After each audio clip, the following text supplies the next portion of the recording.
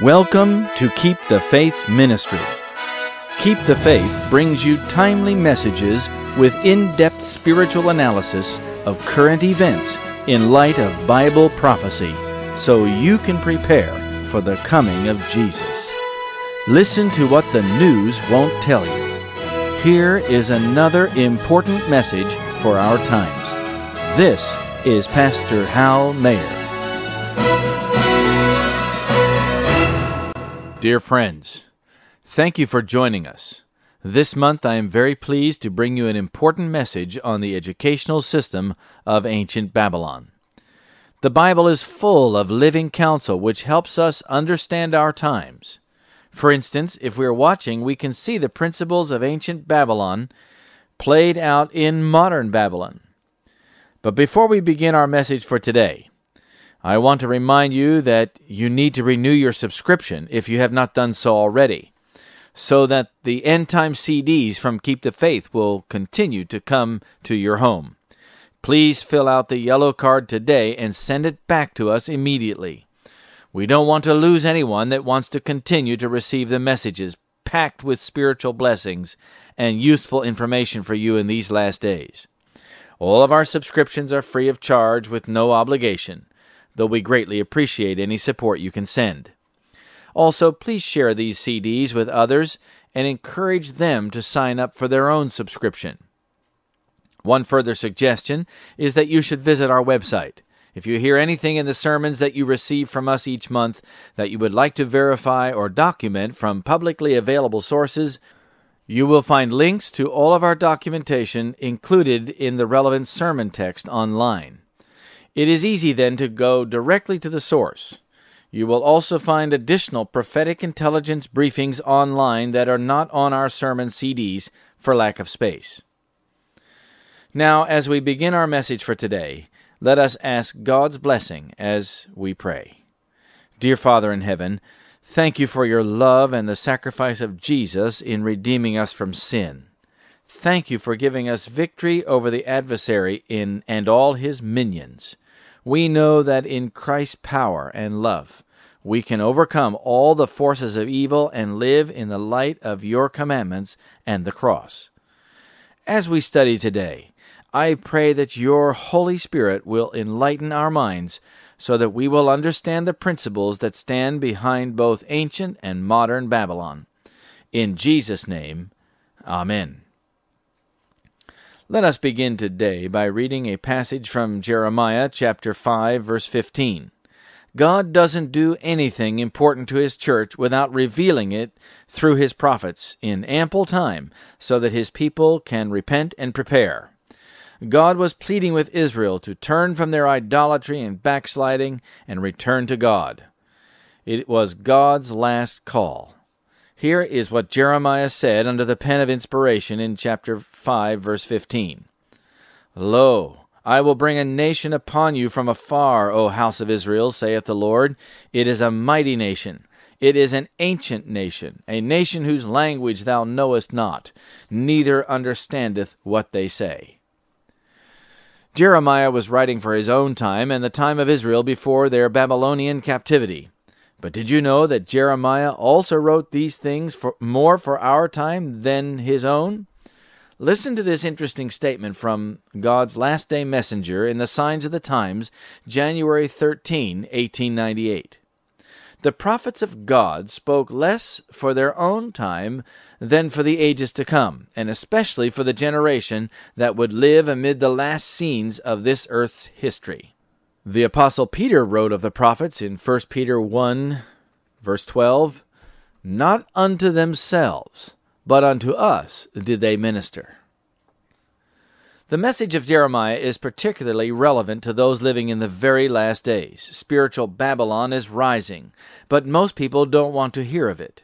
Leaders and people continue to follow after their own gods of materialism, entertainment, popularity, fashion, indulgence of appetite, etc. Israel's gods in the time of Jeremiah have their parallel today, and God's message is the same today. Repent and return, he says.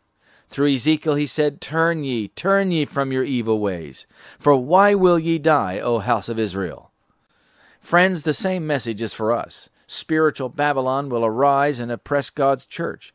How much easier it would be if God's people were faithful to Him, if they followed His counsel in their schools, hospitals, publishing houses, churches, and families.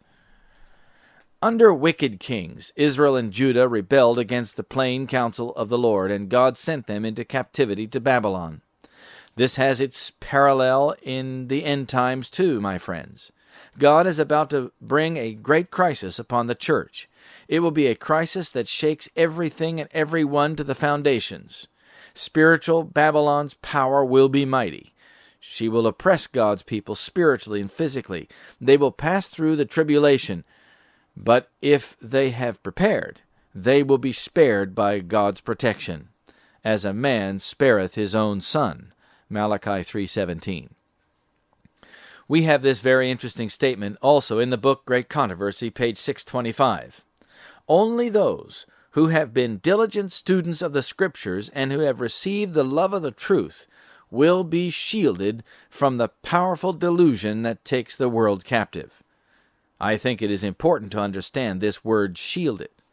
You actually have to be protected by God. It's not a matter of merely knowing the Scriptures. It's not merely an intellectual knowledge of the truth that will protect you. You must love Jesus, who is the truth, with all your heart. Through His grace and power, you must love and obey His law, which is the transcript of His character. Then you will be shielded by divine power in the coming confusion and chaos. Otherwise, you cannot survive spiritually. In ancient Babylon, God had Daniel, Hananiah, Mishael, and Azariah, children of nobility, princes of the royal family. They were actually relatives of the wicked kings Jehoaz, Jehoiakim, and Zedekiah.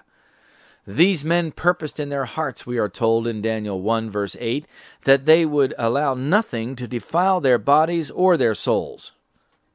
God worked miracles for them so they could honor Him. Similarly, today, there are those who are determined in their hearts to be faithful to the Lord Jesus Christ and choose to follow Him all the way in their daily lives. He will work miracles for and through them too. The book of Daniel is a book written for those living in the last days and is of great spiritual importance to us. It contains principles as well as prophecies.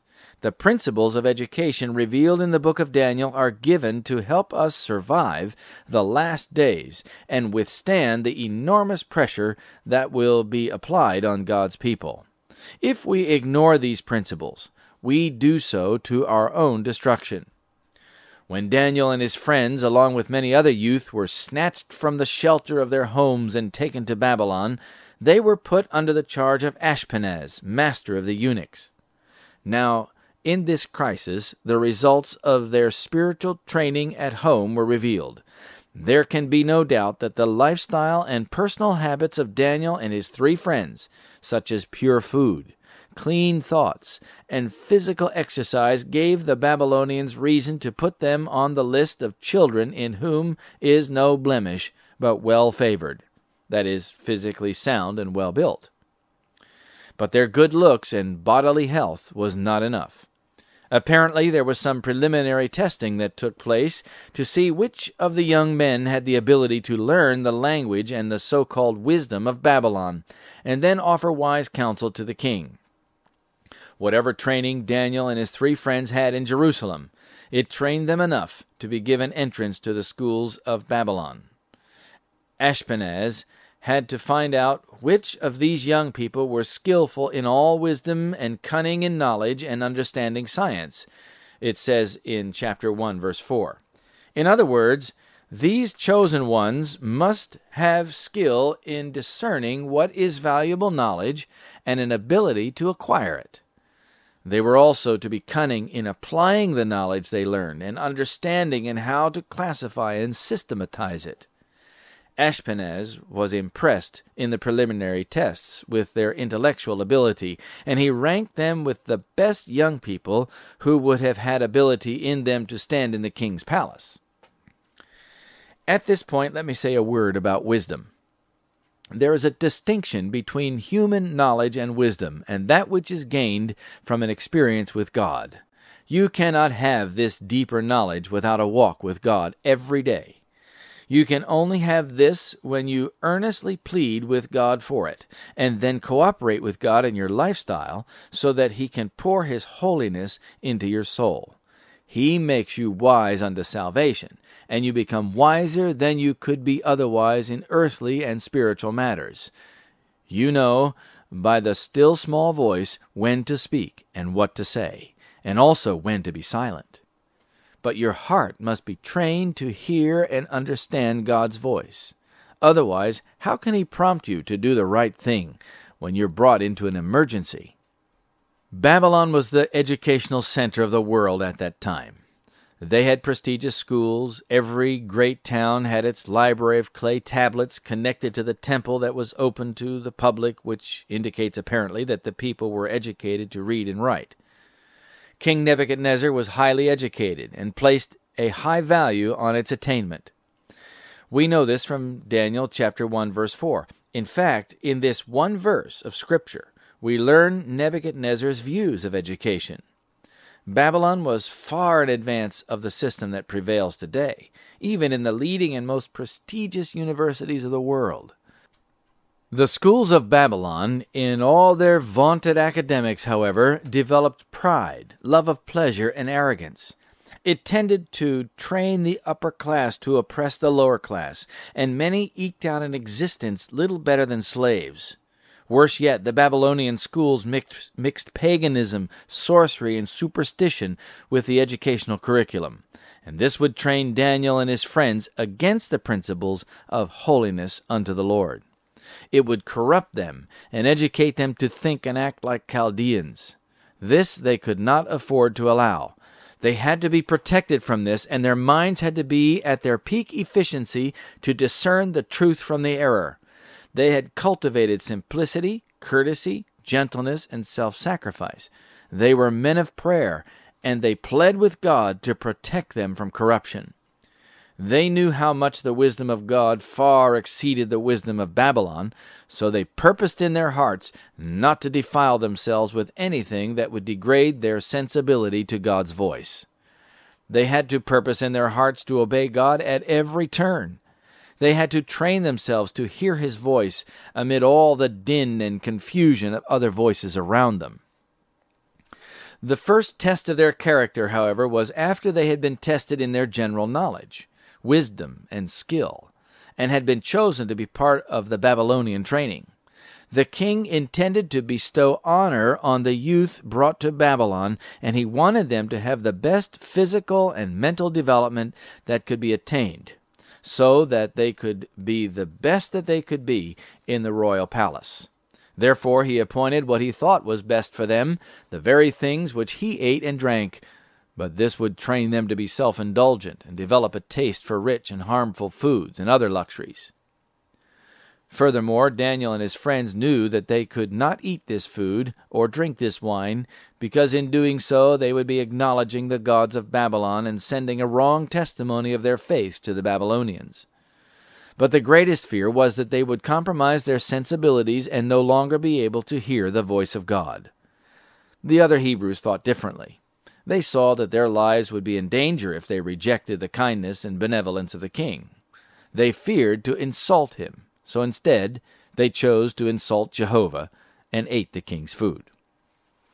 Friends, God asks us in these last days to give up those things which will in any way check the flow of the Holy Spirit through our minds. Those living in the last days must have a mature faith. This means that they must have a mature lifestyle.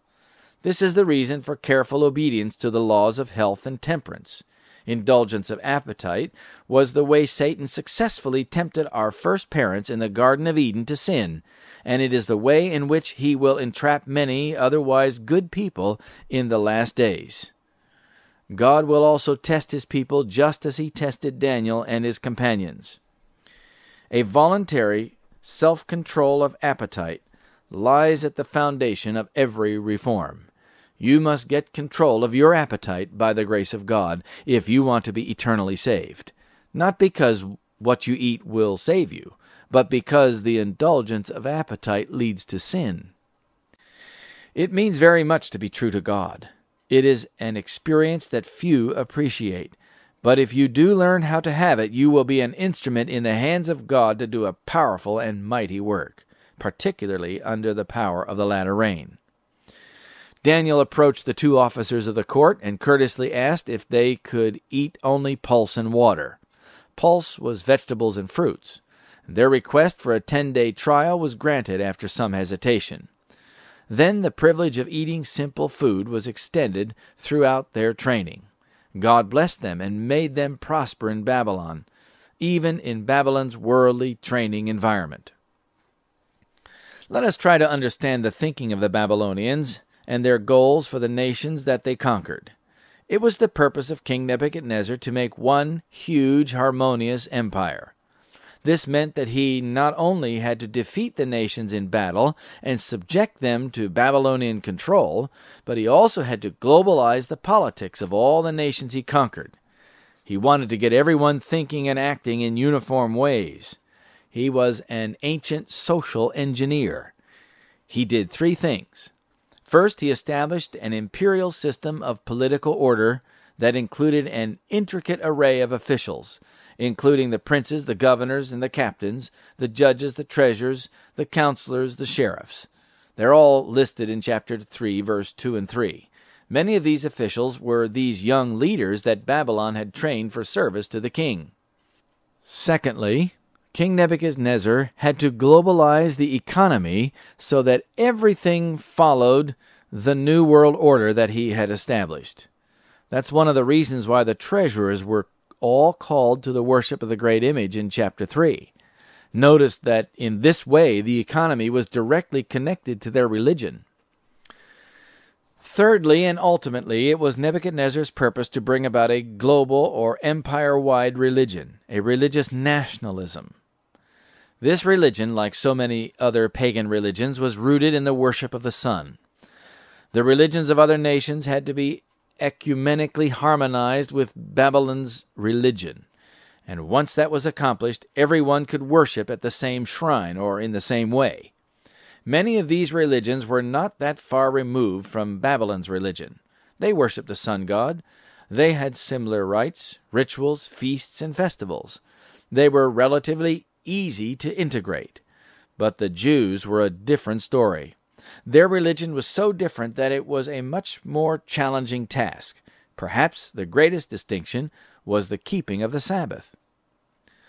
Let me point out that this is paralleled in modern Babylon. The conquest today is not with arms and missiles, tanks and bombers. It is with craft, manipulation, policy, and politics on a global scale.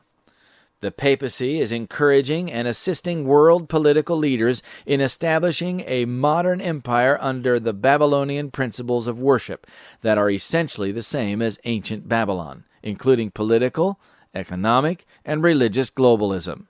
It involves the worship of the sun god, as represented in the symbols of Roman Catholicism, and in the methods of worship used in her churches, and in particular, Sunday worship.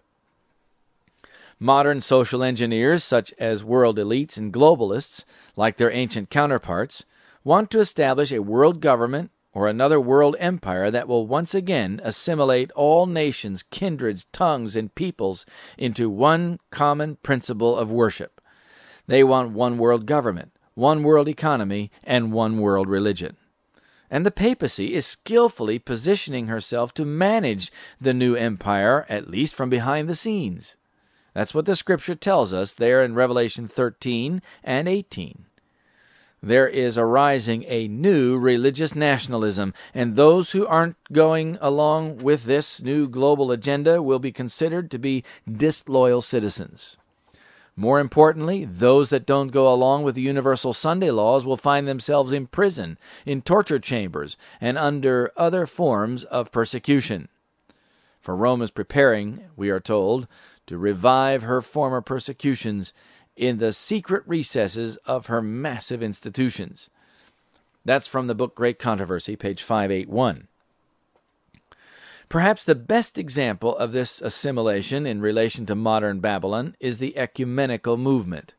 The idea behind the ecumenical movement is essentially a religious nationalism. Rome is attempting to draw all the churches together in ecumenical activities and dialogue so that she can neuter their distinctive voice and remove any opposition to her teachings and practices. Many of them are not that far removed from Romanism. After all, they mostly all observe Sunday, the sign of Rome's authority. She wants them all to be saying the same things and thinking the same way, and once they're all speaking and thinking in uniformity, there is then no distinctive teachings that create any division between the churches. They can then become instruments of the religious nationalism to promote and even help enforce the observance of religious rights that will by law be imposed upon the nations. A world empire with a world religion will then become possible. Gradually, step by step, this is successfully being brought into place. Once everyone is on the same principle, the Holy See will have sway with the nations and succeed in requiring all to worship in the same way. Another example of the idea of religious nationalism of modern Babylon is the statements of Pope Benedict in September of 2007, calling on the nation of Austria to cherish its Christian heritage. To the diplomatic corps, he said, much of what Austria is and possesses it owes to the Christian faith. And Austria without a vibrant Christian faith would no longer be Austria. During his homily at Mass while visiting the shrine at Mariazell, he added the one element upon which Rome intends to unite all the nations, and which is the key ingredient of Babylon's religious nationalism, Sunday observance. Give the soul its Sunday. Give Sunday its soul, he said.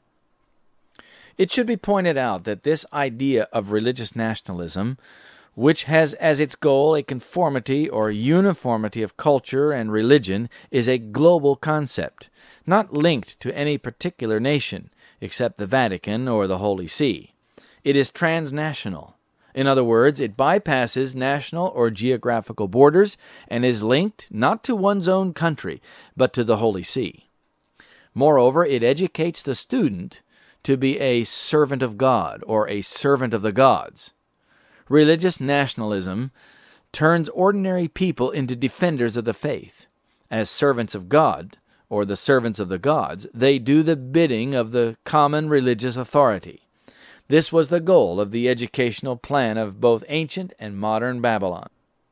Ancient Babylon accomplished this by importing international students to study in Babylon and then use them to promote and develop the Babylonian culture and education among their own people. They chose the nobility. After all, once educated in Babylonian ways and means, they would have more credibility with their own people and perhaps would be more effective in neutralizing their own nationalism and replacing it with Babylonian nationalism. Moreover, some of them at least would be in a position to help the king work through any issues that might arise related to the integration of the Hebrews into Babylonian culture and religion. This is clear from the scripture itself. Daniel 1, verses 3 and 4 tell us that they needed to have the ability to stand in the king's palace. To stand before the king in ancient Babylon would be a great privilege. Yet these students were to be the servants of a religious nationalism that worked to absorb God's people into Babylonian philosophy and culture. To Daniel and his three friends, this would be a literal impossibility. But to the other Hebrews, it was a necessity. These Hebrews were offered privileges and honor in exchange for their loyalty. They would be educated in all areas of Babylonian life and culture, science and logic, as well as the mysteries of the Babylonian religion, but they were expected to obey. Note the following statement about those living at the time when the Sunday movement becomes bold against commandment keepers. It is from Great Controversy, page 607. Note what is offered to some. As the movement for Sunday enforcement becomes more bold and decided, the law will be invoked against commandment keepers. They will be threatened with fines and imprisonment, and some will be offered positions of influence and other rewards and advantages as inducements to renounce their faith. Did you hear that? History repeats itself. Like the Hebrew children, they will be offered positions of influence and other rewards and advantages as inducements to renounce their faith. In other words, some will be bribed. In exchange for their loyalty and support for the Sunday law movement, they will be offered positions of influence so that they can be used to sway others. I'll read on. But their steadfast answer is, "Show us from the Word of God our error." I like that. God will have a faithful people who will not conform to the ecumenical religious nationalism that wants to bring them all into conformity to the Holy See. The intentions of this religious nationalism became more clear in ancient Babylon over the years, both on the plain of Dura before the great image and at the time of Darius, when Daniel was threatened with death by lions. God made it clear who was in charge by protecting these men from execution. Now, in modern Babylon, the same principle is unfolding. There is a steady and sometimes stealthy attempt to legally restore the ancient religion of Babylon involving Sunday worship. Again, there will be an attempt to educate God's people in the ecumenical way. You can see it happening in many parts of God's church today. Yet there will be those who will refuse to go along with it, though sadly, many will accept this uniformity to avoid the disadvantages. There is yet another idea in this principle of religious nationalism.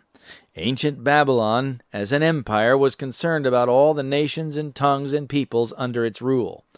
Babylonian education, culture, and religion was for the common good, for all people, and therefore needed to be brought to them, if not by persuasion, then by force. Modern Babylon, by comparison, has the same idea. The brotherhood of humanity, as it is called, is in a struggle against the evil in the world.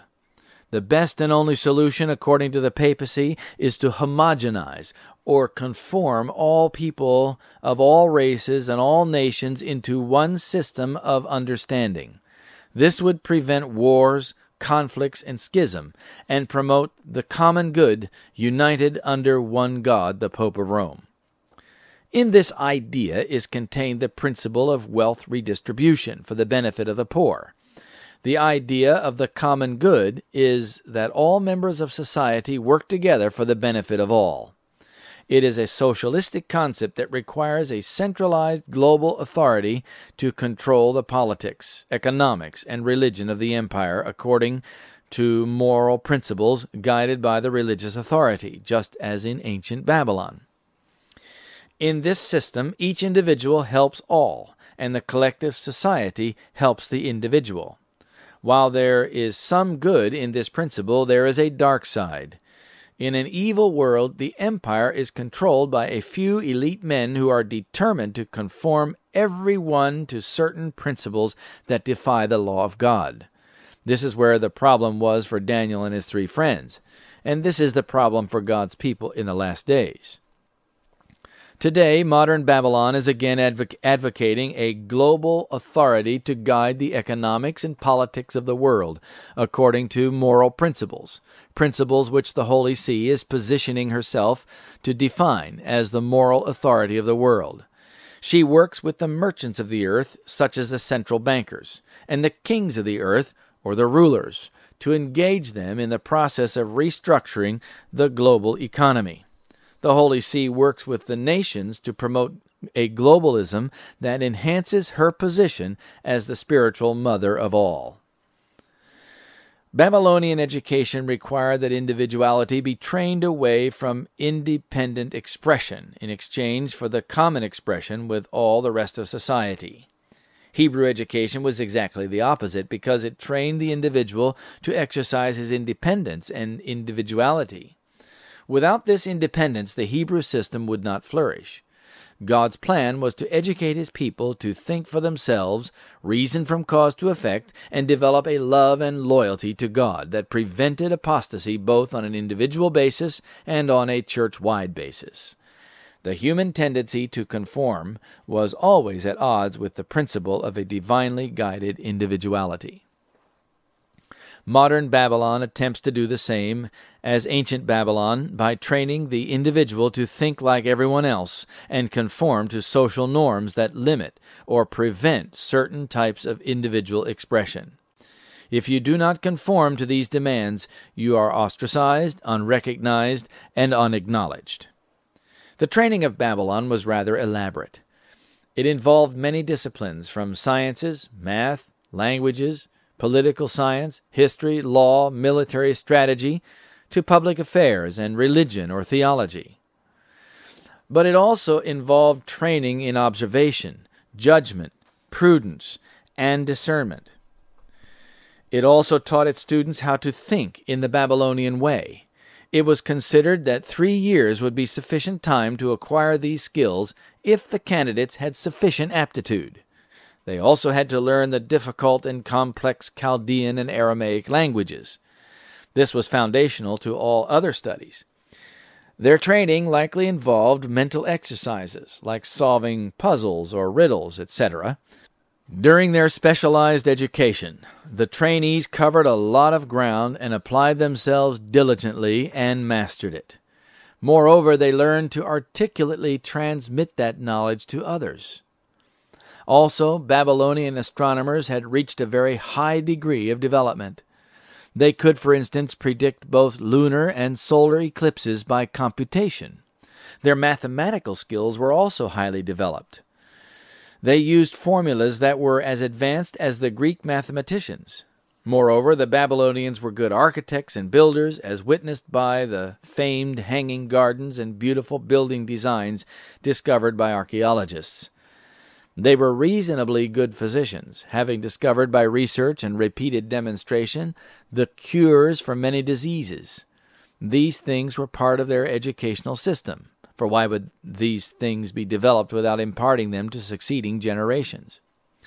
These are, no doubt, the branches of learning that Daniel and his friends and other captives learned in the school of Nebuchadnezzar, and it was no doubt in these branches of learning in which Daniel and his friends exceeded the Babylonians. Magic, sorcery, astrology, and their related superstitions were very inexact matters and involved guesswork and supposition. Worse, their connection to the false religion of Babylon made them all the more odious to the faithful Hebrews. But the impressive mind of Daniel standing before the king no doubt made Nebuchadnezzar admire him greatly enough to place him and his companions in his cabinet of advisers, and eventually to oversee the vast number of Chaldeans in the realm. No doubt Babylon provided these young men with educational books and good teachers who used the best-known methods of teaching. But 3 years may seem too short to qualify these men for service to the king, when they were starting from the very beginning to learn the language, plus all the information and knowledge and wisdom, to be 10 times greater in understanding than all the magicians and astrologers in the realm. Humanly speaking, this would have been impossible. But it is quite a testimony to the power of God.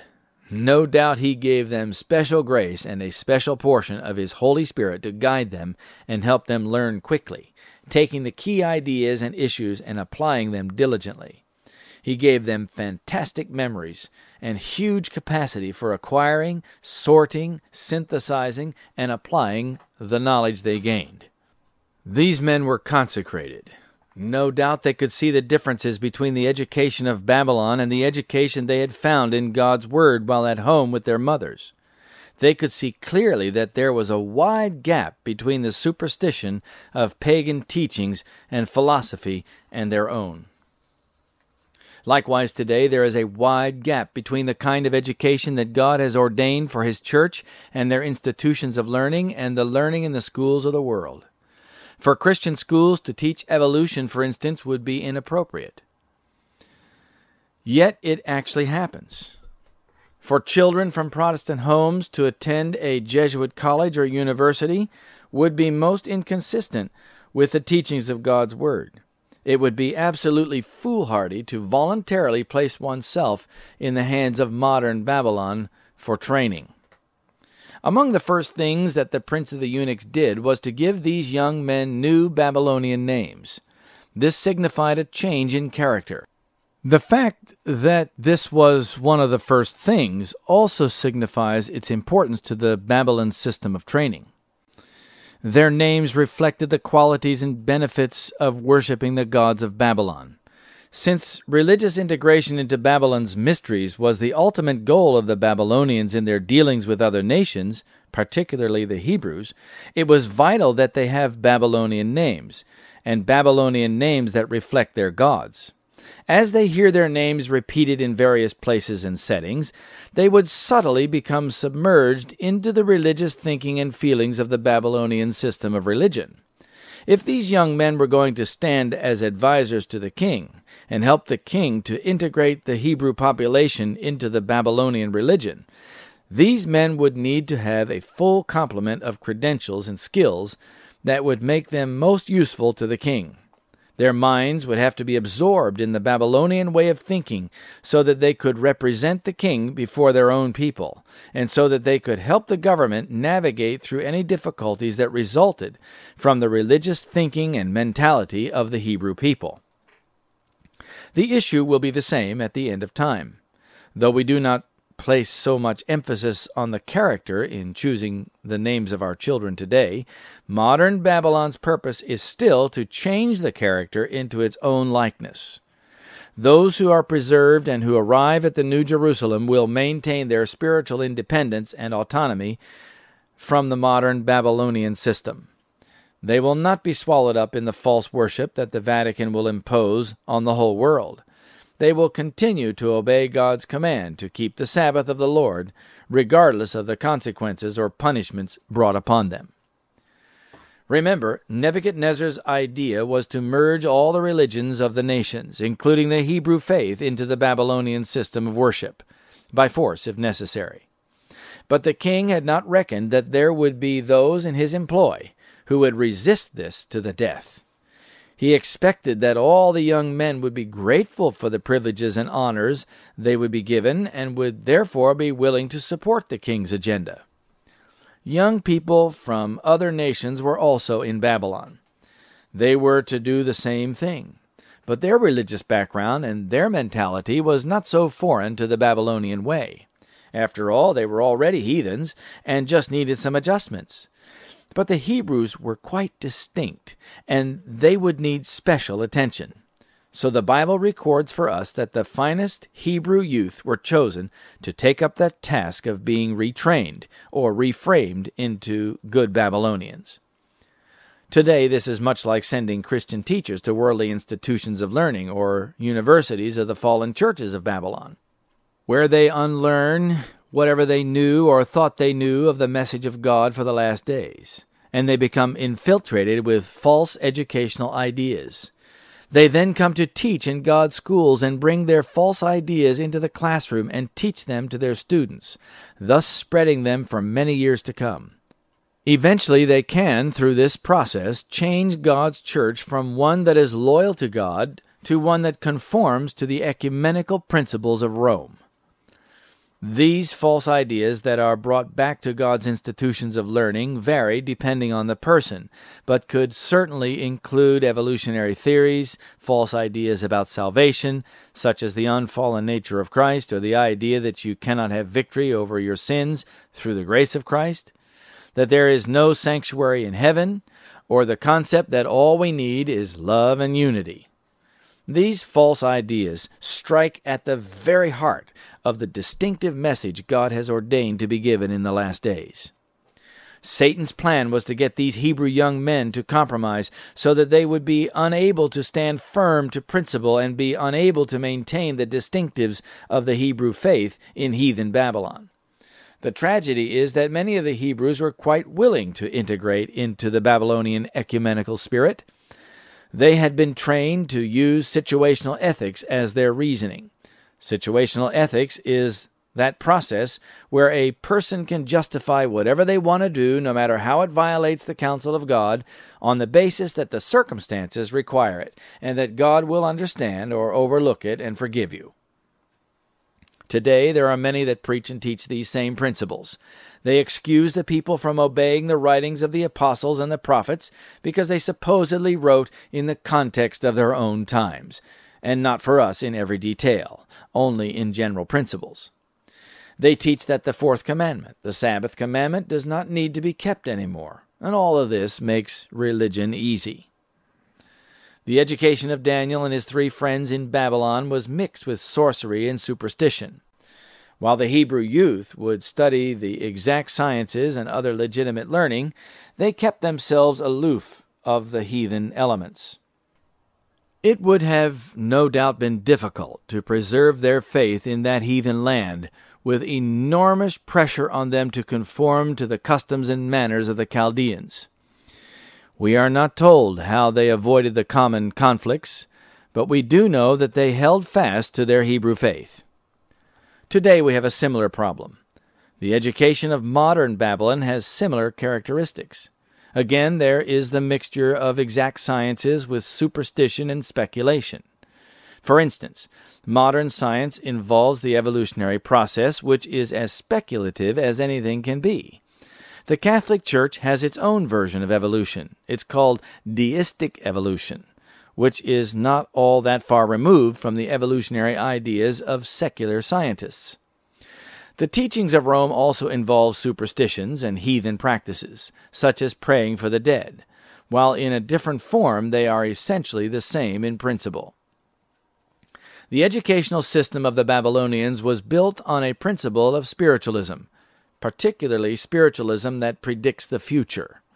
The Babylonians were involved in divining the future by comparing the livers of dead beasts with clay model livers, or by watching how arrows fall, or by the pattern of oil spreading as it is poured on water.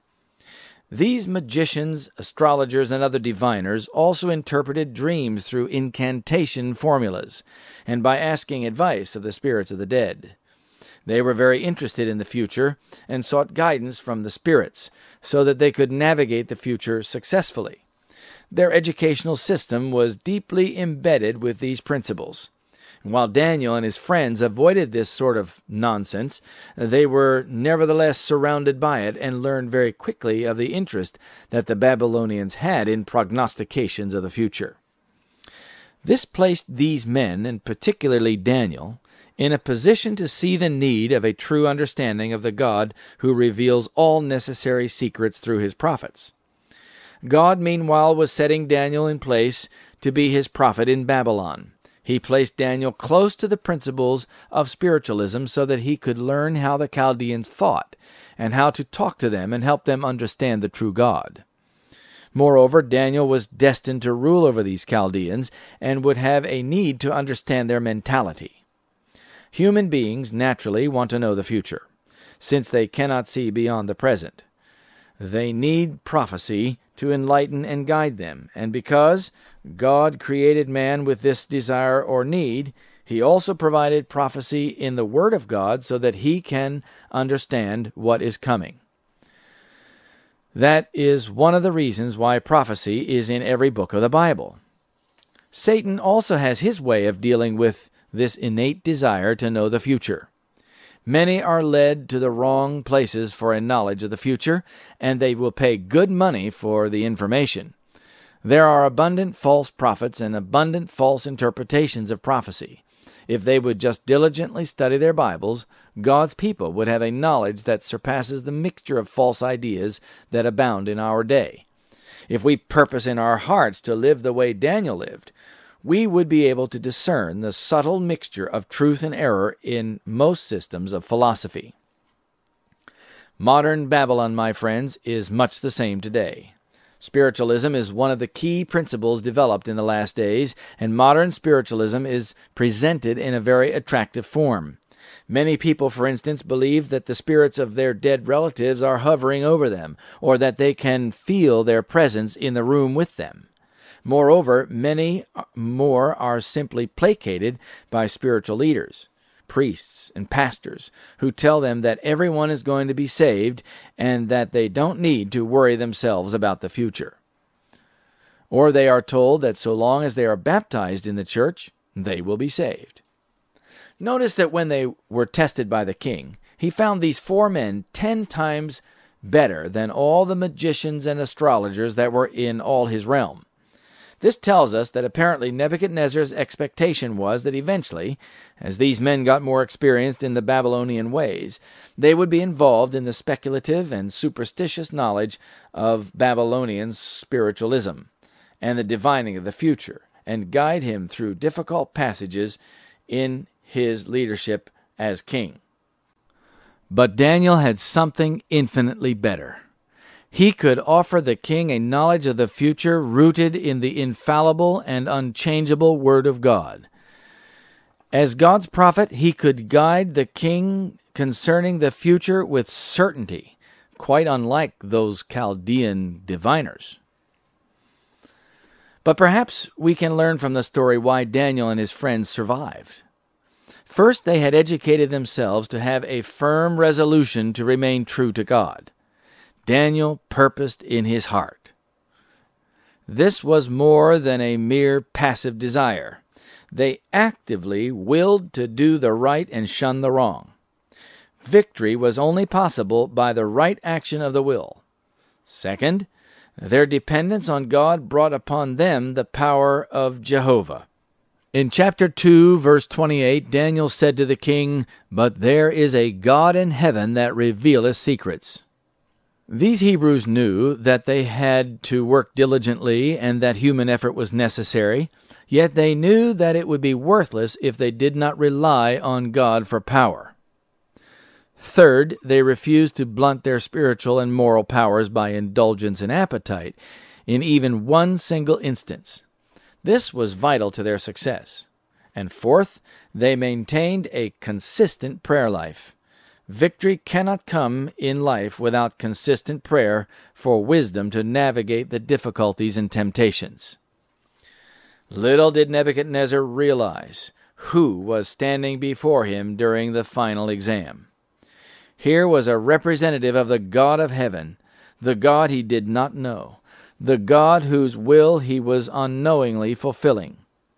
Daniel and his friends excelled in Babylon by being faithful to God.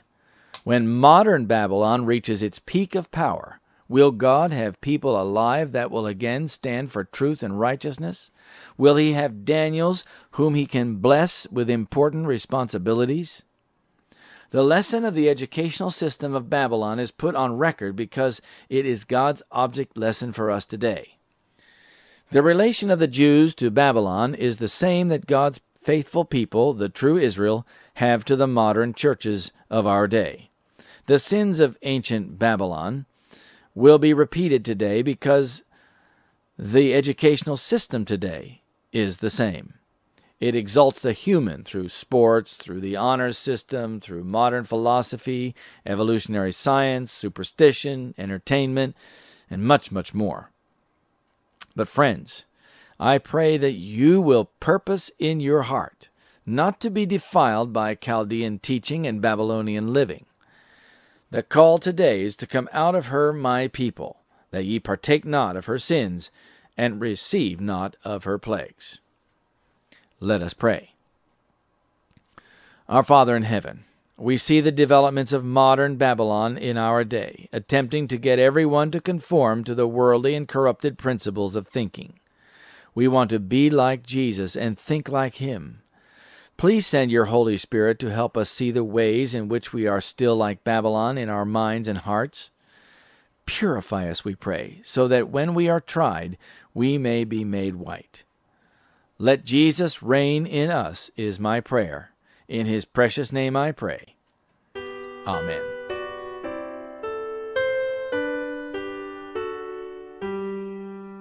Oh, let me walk with thee, my God, as Enoch walked in days of old. Place thou my trembling hand in thine, and sweet communion with me hold, e'en though the path I may not see. Yet Jesus, let me walk with thee.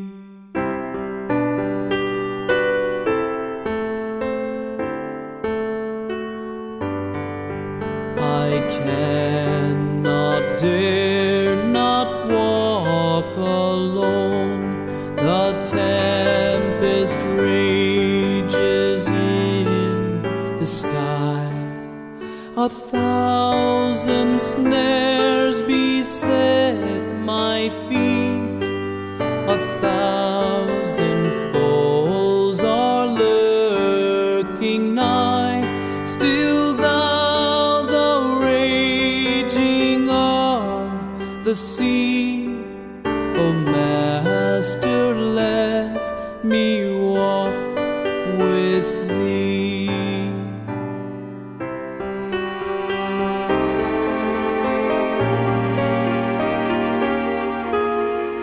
If I may rest my hand in thine, I'll count the joys of earth but loss, and firmly, bravely journey on. I'll bear the banner of the cross till Zion's glorious gates I see. Yet, Savior, let me walk with thee till Zion's glorious gates I see. Yet, Savior, let me walk with thee. We hope that you have been greatly blessed by this month's message. Your prayers and gifts mean much to us. Thank you for your support. The following is our monthly prophetic intelligence briefing, a feature that brings you current events in light of prophecy, especially for those who love the appearing of Jesus Christ. We can see the signs of the times telling us that we are nearing the world's great crisis. May the Lord find us faithful. Our first item this month, Papal Encyclical urges world political authority. The new papal encyclical, Caritas in Veritate, Charity and Truth, released on July 7, 2009, is a social statement of the papal views on the economy and other social issues. In it, Benedict called for a world political authority, wrote the Edmonton Journal, to manage the global economy. The Pope said that the world political authority would have to be regulated by law and would need to be universally recognized and be vested with the effective power to ensure security for all, regard for justice, and respect for rights. In other words, the Pope is calling on the nations of the world to recognize a world political authority and give it legal powers to control the global economy. This is consistent with the recent plan of the G20 meeting that was held in London in April. Essentially, the Pope is calling for the globalization of politics, which is already a long way toward being implemented, and the economy, which is now in the process of being developed through the G20 and other internationalist organizations. The construction of the three-legged stool, global politics, economy, and religion, requires international bodies that control all social and economic life on the planet. The papal interest in this is central to the fulfillment of prophecy. There can be no globalized religion if there is no globalized politics and economy. The Pope conveniently blames unbridled capitalism and unregulated market forces, which led to a thoroughly destructive abuse of the system, saying that the current economic crisis is clear proof of what he branded as pernicious effects of sin in the economy. Socialism has a different set of abuses that are just as destructive, but that is not the subject of Caritas in Veritate. The economy needs ethics in order to function correctly. Not any ethics whatsoever, but an ethics which is people-centered, the Pope said. The papacy is referring to ethics defined by Rome, not by the international bodies that would control the world economy. USA Today was more pointed. Pope Benedict XVI today called for reforming the United Nations and establishing a true world political authority with real teeth to manage the global economy with God-centered ethics. He also said that to reach a sound global economy, every responsibility and commitment must be rooted in the values of Christian truth. In other words, the world political authority should develop its ethics and rules around papal pronouncements and definitions. Without that, he says, there is no social conscience and responsibility. He added that though the Church has no technical solutions to offer, he asserts that religion has a role in the public square. In other words, the Vatican is demanding a role in regulating world politics and economy based on its Christian ethics. The Holy See is trying to become the moral authority of the world. He also said that previous economic, social, and political systems trample upon personal and social freedom, and are therefore unable to deliver the justice that they promise. The new global authority, he said, should revive damaged economies, reach toward disarmament, food security, and peace, protect the environment, and regulate migration. In other words, the Pope is urging that all these areas of life should be controlled by global authorities. Even the ability to move from one place in the world to another should be managed, as well as the food we eat and the way we spend our money. Yes, he even mentioned the way individuals, as well as industry and governments, use their money should be regulated. The Pope's views, says political scientist Thomas Reese, a Jesuit priest and senior fellow at the Woodstock Theological Center at Georgetown University in Washington, D.C., are to the left of Obama in terms of economic policy, particularly in calls for redistribution of wealth. The papacy has been pressing for a redistribution of wealth for quite some time. This means taking money away from the wealthy nations and giving it to poor nations. This is done through taxation and various domestic and global aid packages.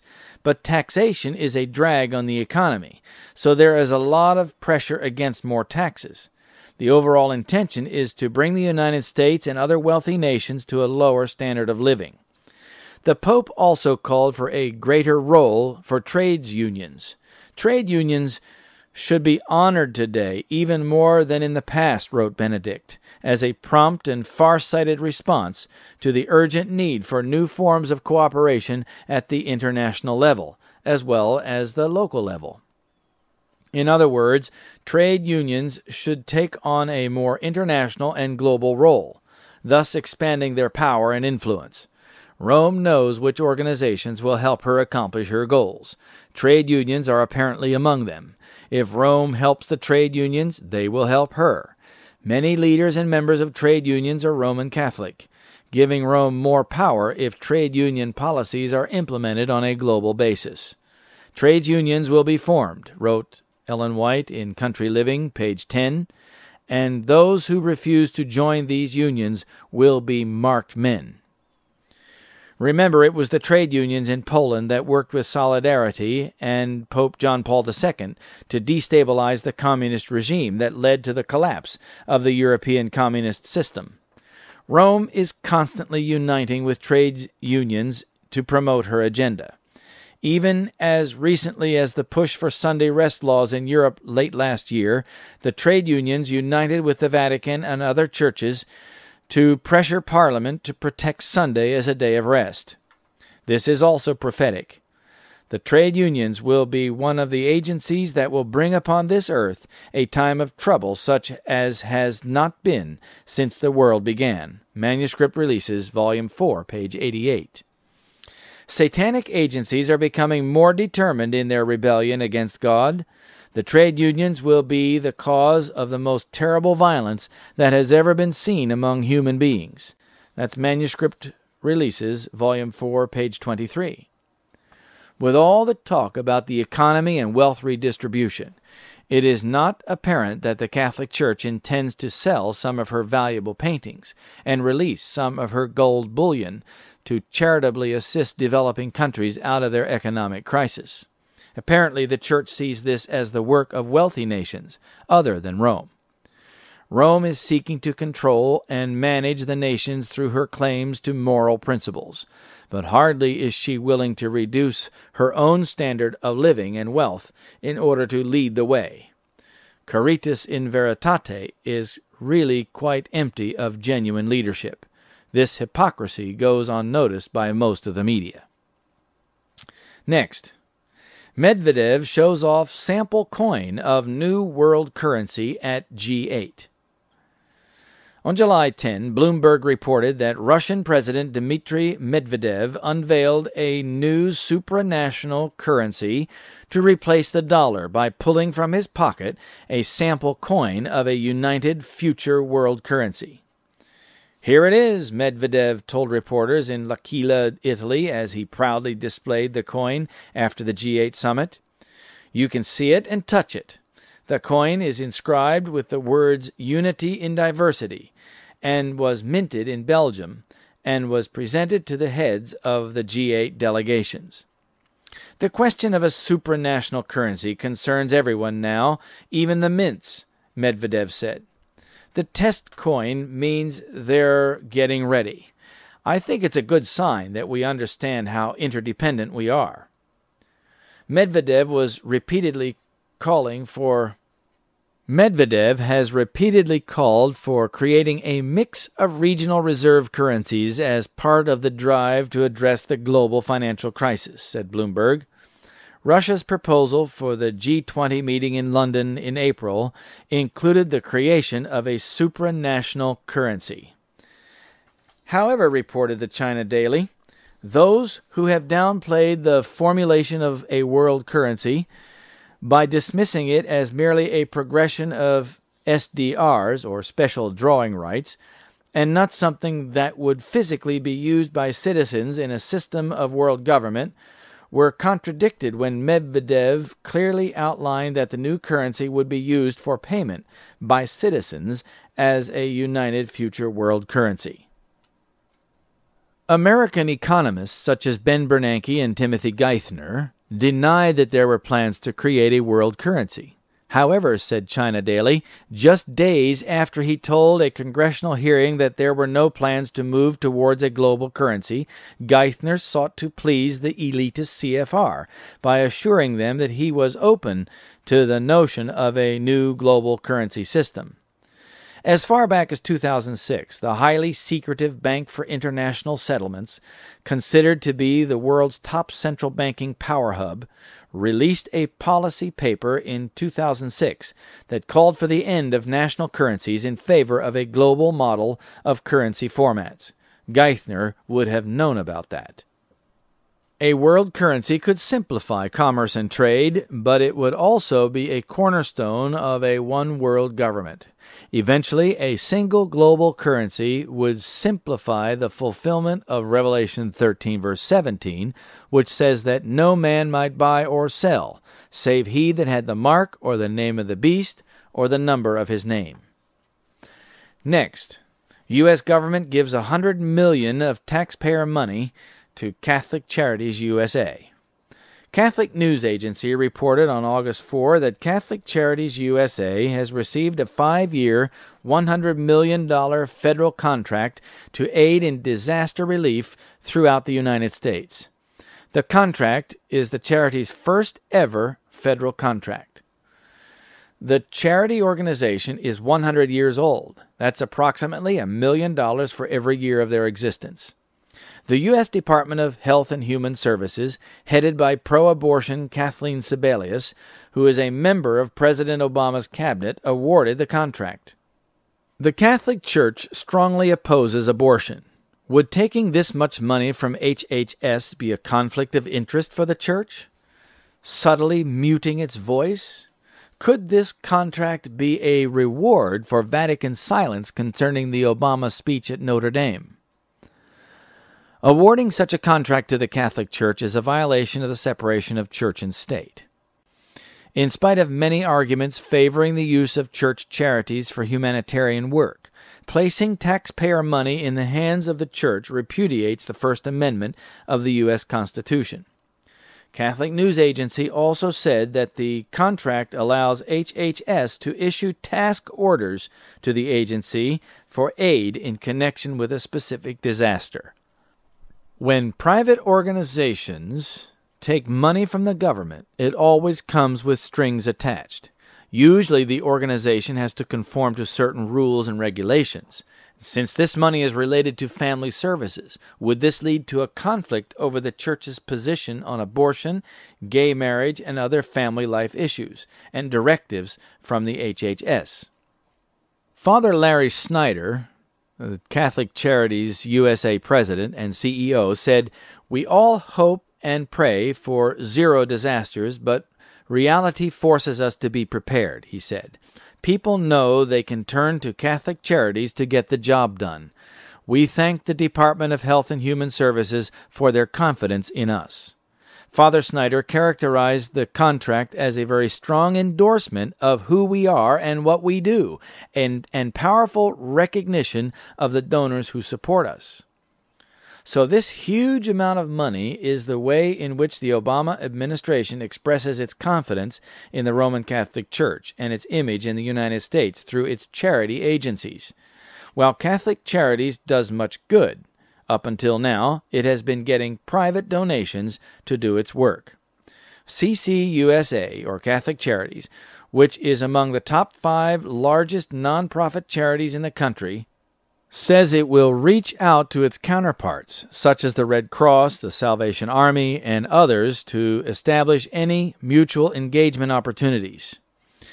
Would that include Adventist Development and Relief Agency, ADRA, another major charity? Historically, a cozy relationship to secular governments has always been a priority where possible for the Vatican.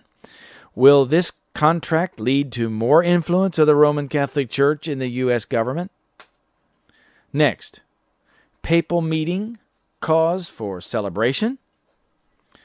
On July 20, 2009, the Jesuit America magazine published an article which said essentially that U.S. President Barack Obama and Benedict XVI seemed like two well-acquainted statesmen when they met recently in Rome. Then a revealing statement was made. Some of their unexpected familiarity is due to the diligent work of Vatican diplomats, who in recent years have done much behind the scenes to engage American officials and to establish dialogue between the American public figures and their Vatican counterparts. Though the political relationship between the United States and the Holy See has until recent years been an uneasy one, the sight of an American president happily and respectfully greeting the Pope is an occasion for celebration on more than one level, wrote the magazine. And all the world wondered after the beast, Revelation 13:3. Next, Stephen Harper wonders after. Stephen Harper capped 4 days of high-level meetings Saturday with a visit to Pope Benedict XVI's Vatican Palace, wrote the London Globe and Mail, where the two men discussed the pontiff's recent appeal for economic reforms based on strong moral values. Mr. Harper, along with his wife Laureen and his 2 children, Ben and Rachel, spent about an hour at the palace.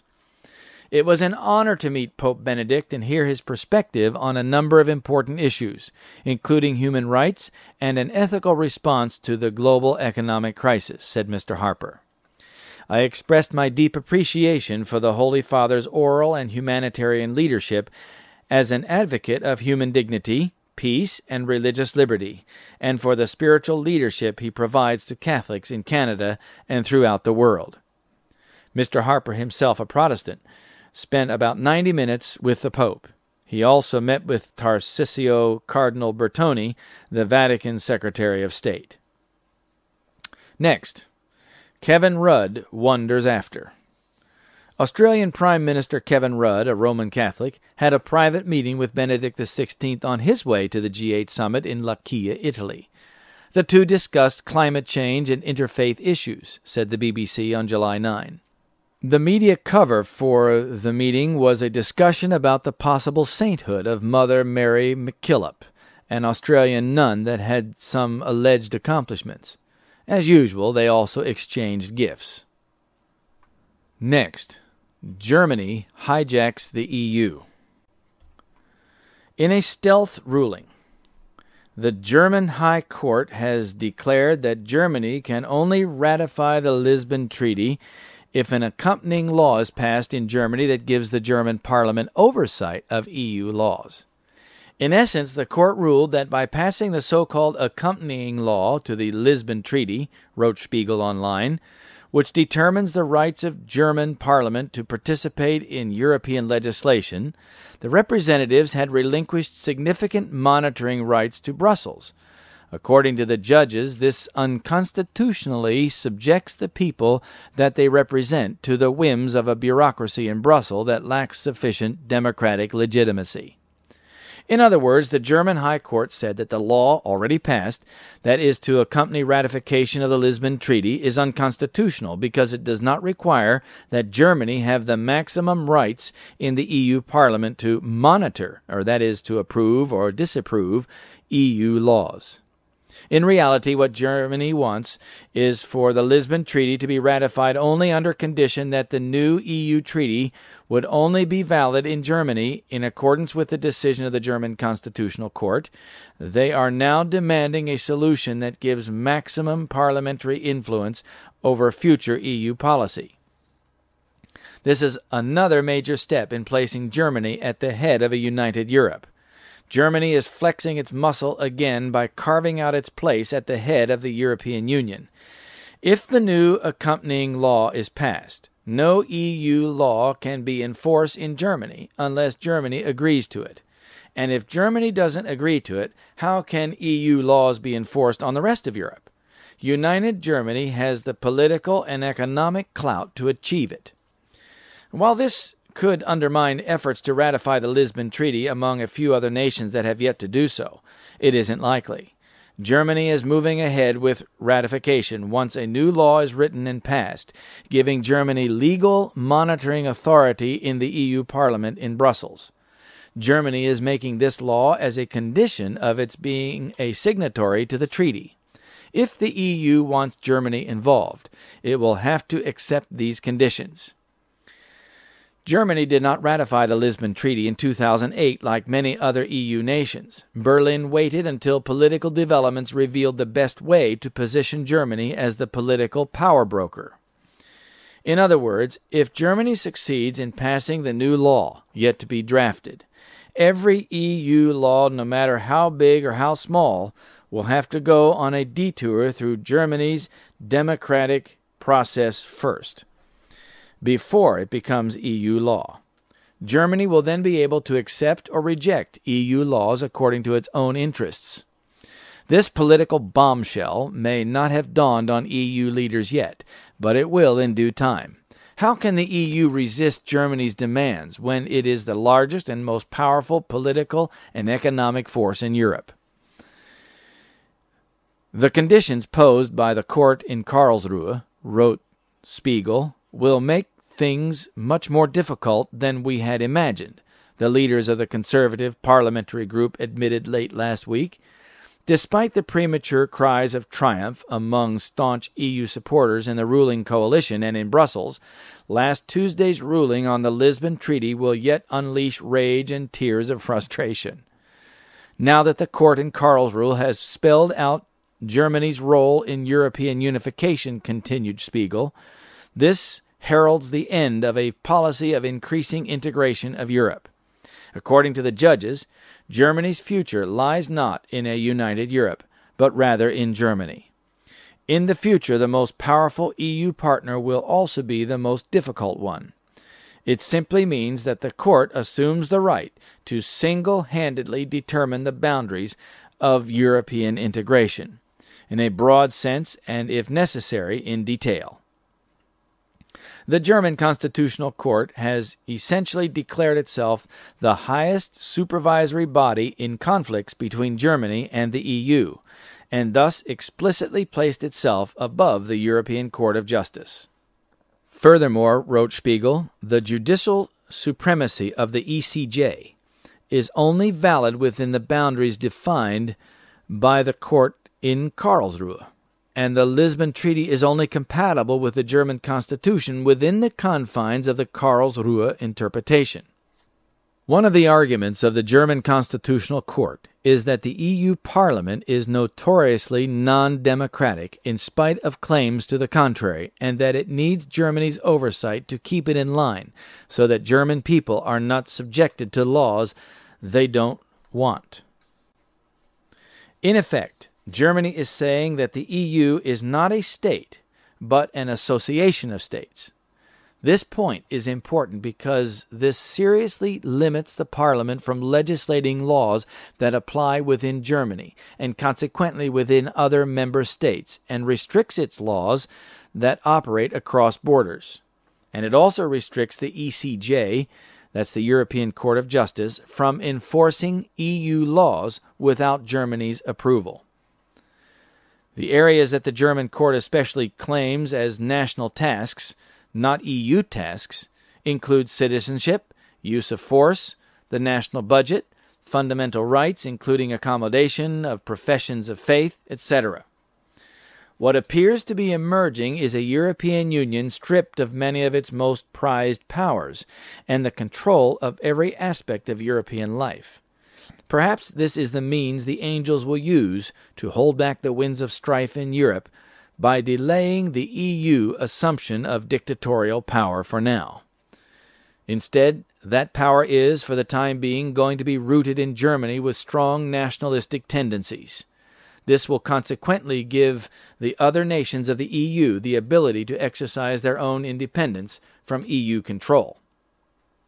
The identity of the German constitutional order may not be damaged by Brussels, said Spiegel. Identity takes priority over integration. Former constitutional judge Paul Kirchhoff said that there will be no European state under the provisions of the German Constitution. Keep the Faith has been saying for some time that Germany already dictates EU foreign policy as well as domestic policy. Now it is going to be codified in German law and in EU practice. A united Germany was the political and economic leader of the Holy Roman Empire during the Dark Ages. Now, once again, it is becoming obvious that the reunited Germany will likely play that role again. History repeats itself. God has many ways and means to slow down the progress of fulfilling prophecy, yet we must be on our guard. All of it can change very quickly under the pressure of a huge crisis. Keep your lamps trimmed and burning. Unfortunately, our time has run out. Be sure to go to our website and read more of our prophetic intelligence briefings. It has been a great pleasure to spend this time with you. I hope that you have been encouraged to live for Jesus, for we are near the end. Thank you for your prayers and support. And until next time, may God bless and keep you and your family in His loving and protecting care. Keep the faith.